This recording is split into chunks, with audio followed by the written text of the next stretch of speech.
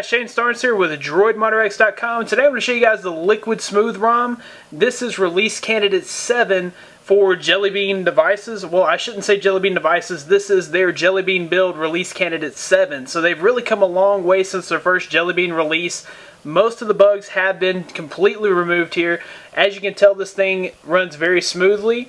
This is on the Liquid launcher. It does fly. It's very, very fast. The launcher itself is not as fast as probably an Apex launcher or a Nova launcher, but it's still very, very fast. And I'll show you guys the app drawer, just how fast the app drawer moves. So you guys can see this is not overclocked at all, and it's still running incredibly fast. So a few things here. It is themed, as you guys can tell. It is themed with a Liquid theme, and we have our application icons that have been themed here, and we have some wallpapers that you would have to download separately, and in order to actually use those, you'd have to go to your gallery and open your Liquid walls that you've extracted, and then you could use your LiquidSmooth wallpapers. So what we should probably do is go ahead and jump into settings, and I'll show you guys all the different customization features about this ROM. Of course, I did mention that it's on the Liquid launcher, and this is just a modified version of Trebuchet, or Launcher 2, I should say.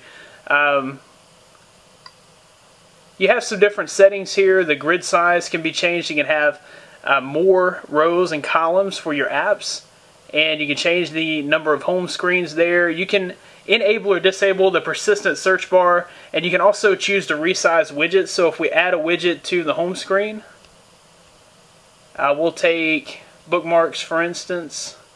If we add that to any screen, we will be able to resize that like so. So that is a pretty neat little feature. And then you have the auto rotate feature as well, so that you could go ahead and rotate the device like so. And I believe that will even go upside down. It will. So that's included in the Launcher 2, the Liquid launcher as well. So if we go back into settings, you probably saw the theme chooser there. Now this, you can use any Signage Mod 10 or AOKP theme. In this theme chooser, you would just download those from the market, install them, and then they'll come up in this theme chooser menu and you can just apply them. Then of course you have the Liquid Splasher. This is where all the customizations take place, and there's several to choose from. In fact, you could probably be in there for an hour just customizing your ROM the way that you like it. Of course, there is the About button, and this is going to tell you all about the Liquid team. Of course, it'll give you donate links if you want to donate to individuals in the team. It gives you a link to their website, so you want to check that part of the ROM out as well. And then we'll go into interface. There's some options in the display. You can enable rotation. Of course, the launcher includes that already, so you don't have to use that one. There's some notification light settings. Of course, you can change, you can add applications here and choose a custom notification light for those like Twitter, for instance. You could add one, or Gmail. I have red since Gmail's red. If we look here, we can actually test that, and you guys can see what it looks like. So we'll turn the screen off so you can see what that looks like.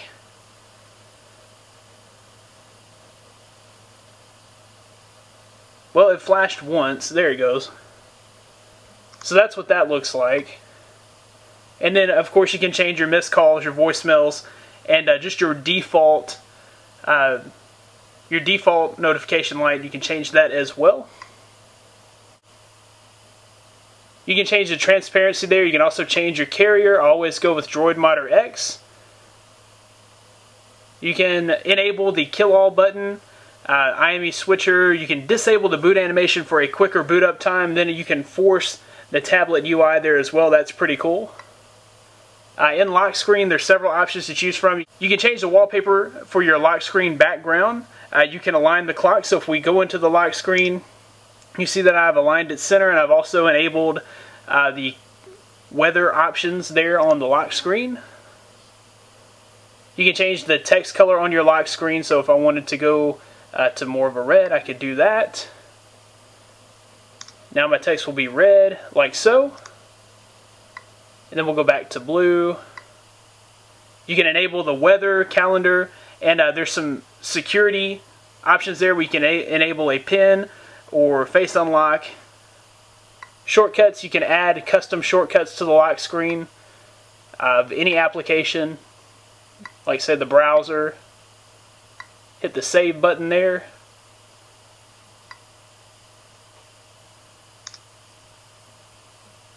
And then that'll take you straight to the browser. Navigation. This gives you the ability to customize your nav bar. If you're on like a Samsung Galaxy S3, you have the capacitive buttons, so you wouldn't really need to enable the nav bar. But on a phone like the Galaxy Nexus, of course, you do need that nav bar, and you can customize it. I have mine kind of set up like the Galaxy S3. You can see my menu, home, and then the back button in that order, just because I've come so accustomed to using my Galaxy S3. Of course, you can add custom buttons, so if you wanted to change the if you wanted to change the back button here, you could change that to a custom application. And let's say we wanted to go with YouTube there. We could apply that, and that would change that to the YouTube app. I'm going to go back and change that to the back button.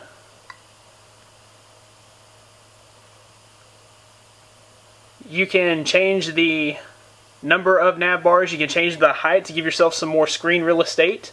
You can make it super tiny and give yourself lots of screen real estate, or you can make it the regular size, which would give you a little less screen real estate. You can change the color of the nav bar. This would be the entire background of the nav bar, and then you could just go back and restore the nav bar. The power menu, that would be whenever you press the power, it brings up the full reboot menu. You can change the toggles that are included there. Now the sound option is where you can set your quiet hour. So if you wanted your phone to have 0 notifications from 10 o'clock at night to 6 o'clock in the morning, you could set that up here. You can also choose the different types of ringtones. And a cool feature here is that you can turn on the face down audio mode. So whenever you receive a call, you can just turn your phone face down and the ringer would turn completely off. That's a pretty neat feature. Toggles. This would be the drop-down notification toggles. You have two options here. You could either go with the toggles, or you could go with the power menu or the power widgets here. There's not as many customization options in the power widgets. You see, it's just the widgets like so. So I always just go with the regular toggles. You can choose which toggles you'd like to enable. Then you can change the order, like so.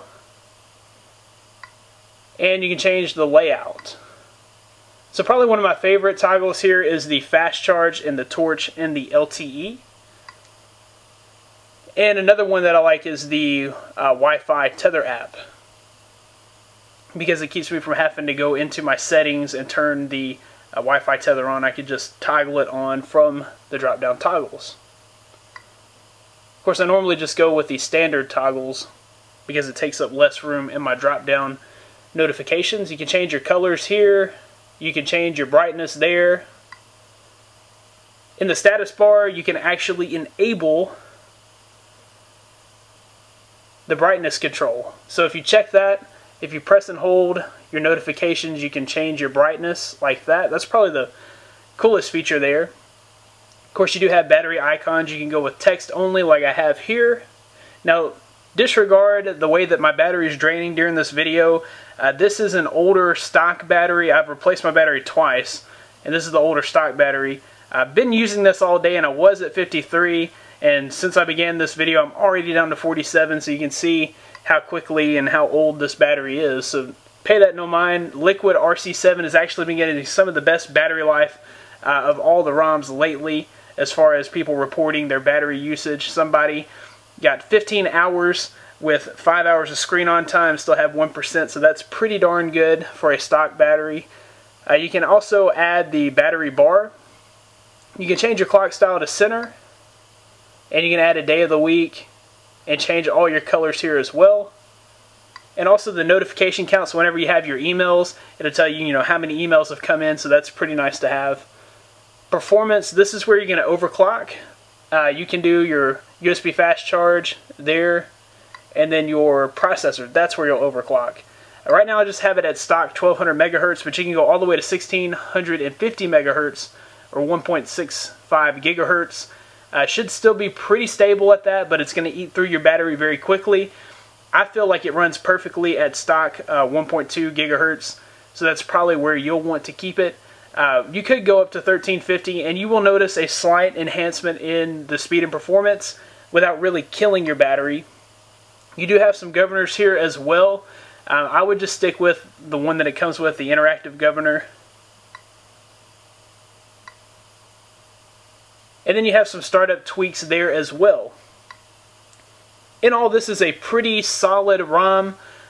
It is very fast. And like I said, the Liquid team has really removed most of the bugs. You're not going to notice any bugs, or at least I've not noticed any bugs yet. The Wi-Fi tethering works perfectly on this. Battery life is supposed to be superb.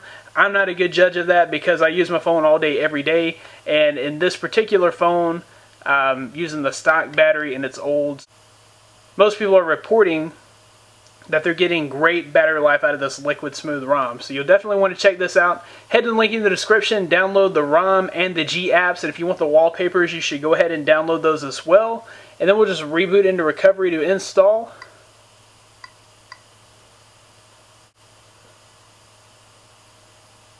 So this is going to be a very easy install. You will just wipe, factory reset, swipe to wipe, cache, swipe to wipe, Davit cache, swipe to wipe. Then you go back and install the Liquid RC7. So Liquid Jelly Bean version 2.0 RC7 Toro first. Swipe to wipe, and then you'll go back and choose the G app, swipe to wipe. You will not flash the wallpapers. You'll actually go into your file manager, unzip those, and then you can choose those from your gallery. When all that's finished, you'll just reboot the phone. Now in RC7 there is a new boot animation, so you want to check that out. I'll leave you guys with the boot animation. For more of me, you can check out DroidMotorX.com, where I'll have the latest in Android and tech news. Be sure to subscribe to this channel by clicking the button right about there. Be sure to follow me on Twitter at DroidMotorX. I do giveaways from time to time. Pretty much every other week is when I've been doing giveaways on my Twitter handle, so you want to be following me there. If this video has helped you in any way, be sure to give it a big thumbs up. Thanks guys for watching. I'll see you in the next one.